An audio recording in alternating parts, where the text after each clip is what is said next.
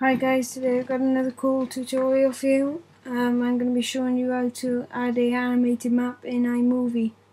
So for example, now I took a couple of pictures for my holiday to Gran Canaria in September at the Hotel Orchidia. Right, and to add your animated map you're going to want to click on the world button over there, or the globe. Select the type of map you want to see.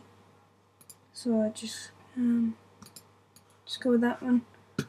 Drag it across the way you would like it to play in your project. And now show where you want your map to display. So I live in Cardiff, so let's choose Gran Canaria as an end location. Duration, let's make a duration 8 seconds. You can choose different types of video effects.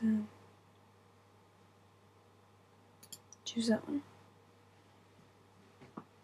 You can tell you how far it is in look distance. Now your map should be ready to be played over. As you can see there guys, your animated map is now ready to use on your movie. Right, thanks for watching guys. I got a couple of cool more tutorials, please check out all my other videos. Don't forget to rate, comment and subscribe. Right, thanks guys.